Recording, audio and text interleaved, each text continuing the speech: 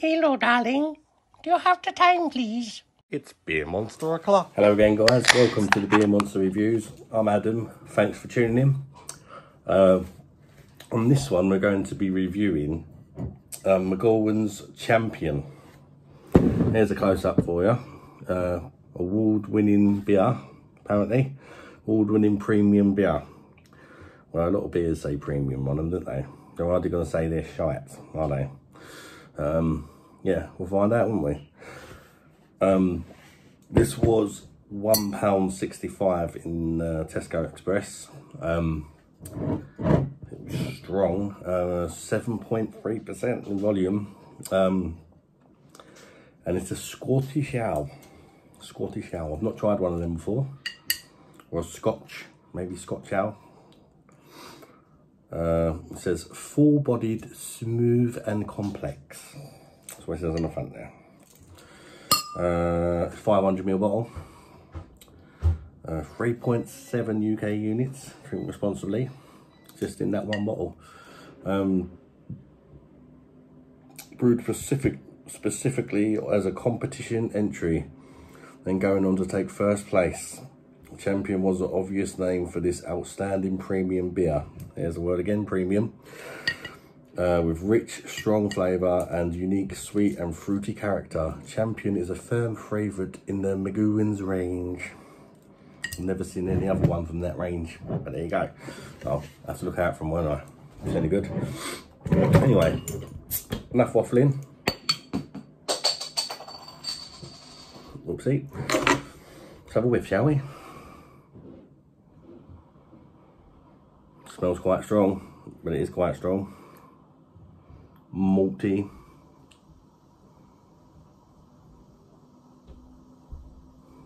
Smells like plums. Got a little plummy smell to it. Barley.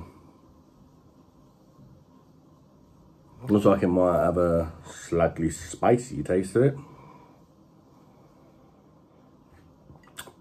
It smells quite nice. Anyway, let's get it in the glass, shall we? And get it down the neck. See what she tastes like. It's dark. It's very dark. It's in the Guinness class as well, so might even look like a Guinness. Yeah. No, it's not quite Guinness coloured. It's more of a kind of amber colour. Well, it might not look like that on the camera.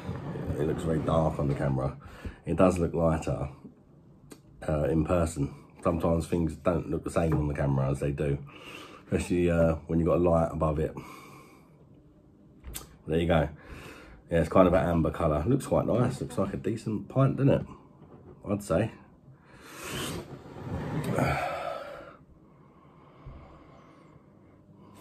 Right, let's give it a try.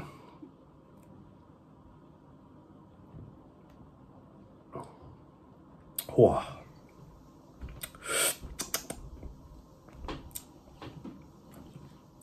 Done about that. Try again.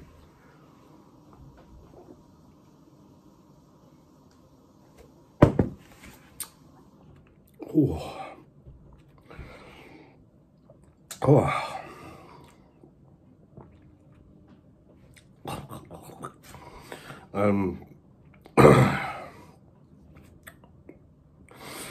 There's a lot going on in this beer, but it's a bit of a mess. Oh. Yeah, that's a bit of a mad one, I'm not gonna lie. I'm gonna have one more go because it's just like fucking all over the place. Oh, swore again. Almost swore again because I just swore to describe how I feel about swearing, but I'm not going to do that, but I almost did, but then I would have swore twice. So I'm just going to shut up and get on with it and have another try.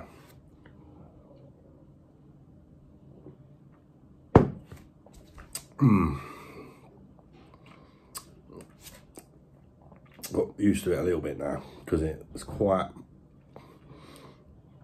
mad. Definitely taste the plums and a little hint of spice. It's a little bit sweet.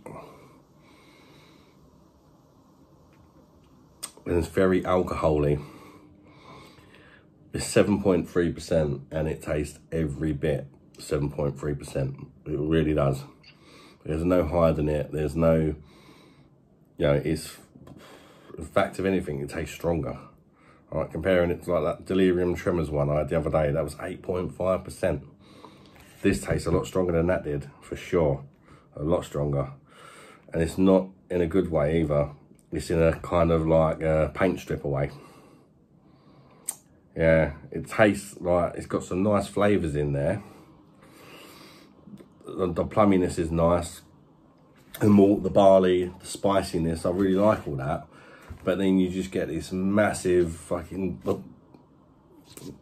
paint stripper sort of taste that just completely smacks you in the face. And kind of just, there's a, like I say, there's a lot going on, but the main thing dominating it is the paint stripper taste. Very alcohol-y, not in a good way for me. Yeah, I'm not too keen on this one. Let's go again.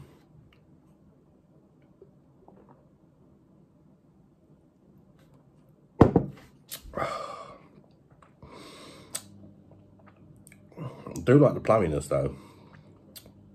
I'm getting used to it a bit now, actually. Yeah, it's a grower. I think it's a grower. First mouthful tasted bleeming horrible. I think you know what I was going to say then, but I'm being good. Yeah, first mouthful tasted bleeming horrible. Really bad. Second mouthful wasn't great. I think I'm on the third or fourth mouthful now.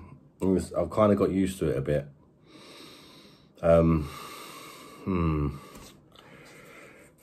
again, another difficult one to score. Let's go again.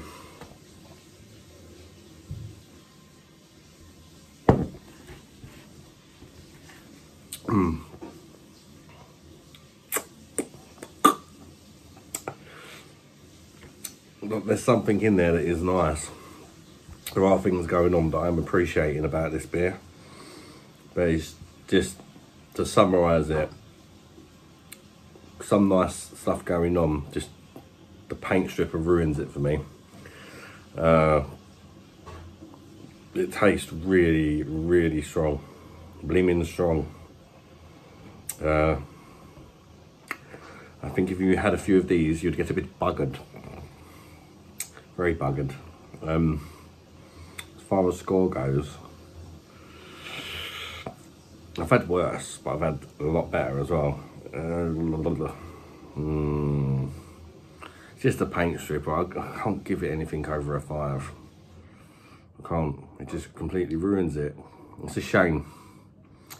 Because, like I say, I do like the plumminess, but 5 out of 10.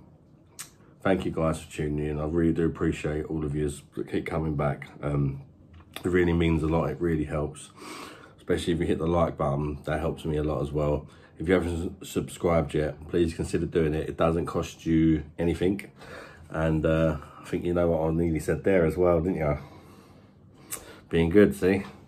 Even though I've sworn a couple of times, I'm trying. Yeah, I really do appreciate you all. Feel free to interact with me in the comments if you want to. I'll check you out on the next one, guys. Bye-bye, darlings.